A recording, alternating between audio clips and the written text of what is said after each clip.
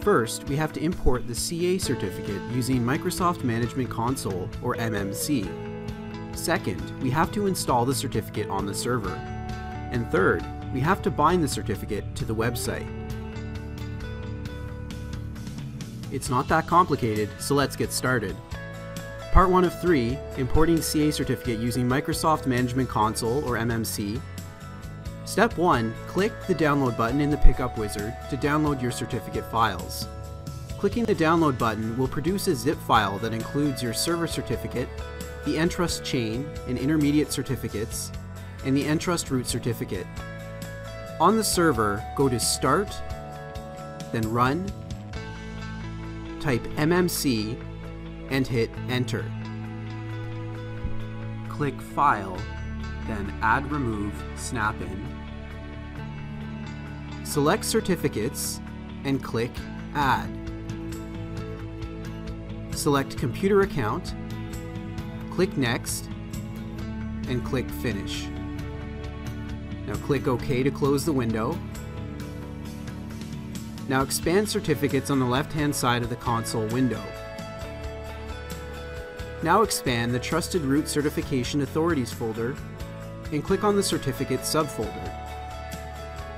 Now here it's important to check the list of Trusted Root Certificates to see if there is a root labeled Entrust Root Certification Authority G2. If this root is present, delete the root from the list. You will install another root certificate and chain your certificate to that root to provide backwards compatibility with older devices that do not include the newer Entrust SHA-2 root certificate. Now right-click on the certificate subfolder under Trusted Root Certification Authorities and select All Tasks, Import. In the Import wizard, browse to the root CRT file downloaded in Step 1 and complete the wizard. Now in the MMC console, expand the Intermediate Certification Authorities folder. Right-click on the Certificate subfolder and select All Tasks, now Import. In the Import wizard, browse to the Intermediate 1.crt file downloaded in Step 1 and complete the wizard. Right-click on the Certificate subfolder under Intermediate Certification Authorities and select All Tasks, now Import. In the Import wizard once again, browse to the Intermediate 2.crt file downloaded in Step 1 and complete the wizard to complete the certificate chain setup process. You should see your Entrust intermediate certificates listed in the Intermediate Certification Authorities folder.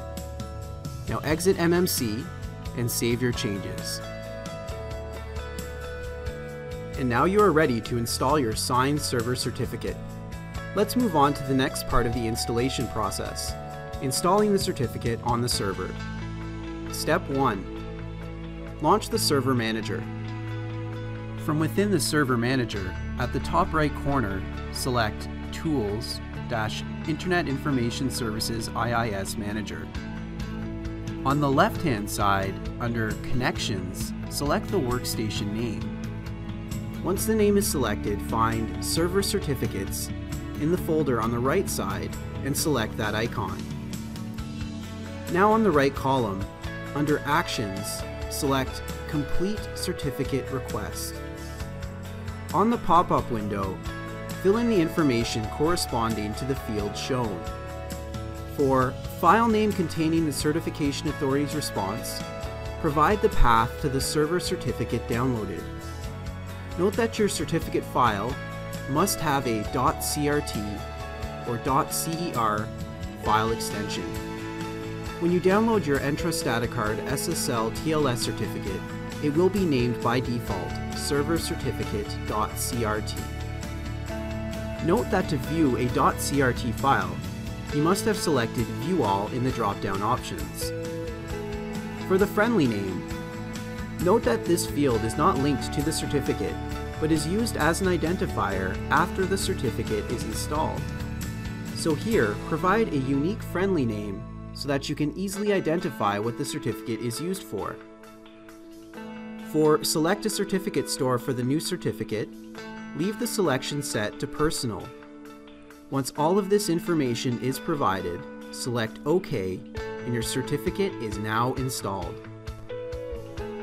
Let's move to the final part of completing the installation, part 3 of 3, which is binding the installed certificate to the website it was created to protect. Step 1. On the left-hand side of the IIS Manager, under Connections, expand the server name. Now, expand the Sites folder and select the site to which the certificate should be bound. From the right-hand side, under Actions, select Bindings. In the Site Bindings window, select Add. In the Add Site Binding window, select the type, which will be HTTPS. Under SSL Certificate, select the friendly name of the certificate you wish to bind to the site. You can verify you have selected the correct certificate by clicking on View. Now that you have bound the certificate to the website, you need to restart the website. On the right side under Actions, Manage Website, select Restart. And that's it. Your certificate should now be installed and securing that website. You can make sure the certificate is functioning correctly by using the Entrust SSL install checker, for which you should find a link in the tech note you are viewing this video or under the video description if you are viewing this video elsewhere.